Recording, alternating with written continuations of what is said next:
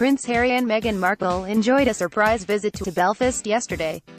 Source: Samir Hussein Look. Meghan even dressed like a tricolour. Kinda. In between sampling Guinness and Irish stew, the pair took a visit to the Titanic Museum in Northern Ireland's next-generation science park, Catalyst Inc. Here, they met with Nuala Campbell, founder of Titanic FX. She makes prosthetics for films and medical demonstrations, including Game of Thrones. She showed Harry and Meghan some of her wares, including this horrible-looking foot. Yes, Harry, no need to point, I can see it.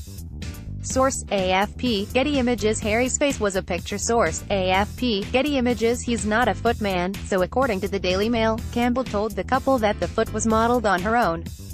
"This is your foot. You might want to have that looked at," Harry replied. Source: AFP. Getty Images. Yeah, we really can't blame him. The company themselves are taking it as a win, saying, "I think you'll agree that they were surprised by the realism of our prosthetic gelatin probes. Their facial expressions say it all." Shivers. Source: AFP. Getty Images. Are they going to have a great impression of Belfast? This little chap wouldn't even give up his Easter egg for the royal. We don't blame you, lad. Source: The Royal Family Channel, YouTube. Daily Edges on Instagram.